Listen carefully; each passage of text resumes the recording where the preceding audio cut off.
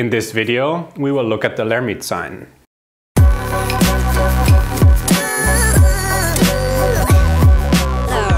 Hi, and welcome to Physiotutors.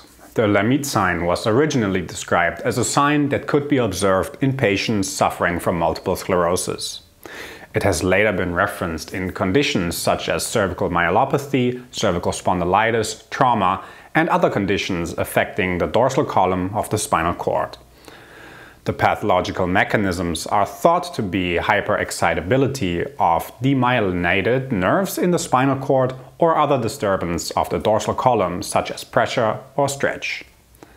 Evidence on the diagnostic accuracy of the Lhermitte sign is sparse and rates the sign rather poorly, with a positive and negative likelihood ratio of 1, as reported by Okinara et al. In 1994. To conduct the test, have the patient in standing or sitting position and then ask them to flex the neck.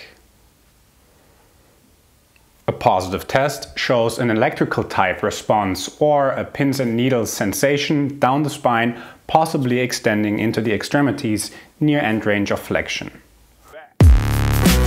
If you want to know about other tests for cervical myelopathy, for example, check out the playlist on the left and be sure to leave this video a thumbs up to help out our channel. Check out the link in the video description or in the bottom left corner right here if you want to support us any way you can. As always, this was Andreas for Physiotutors. I will see you in another video.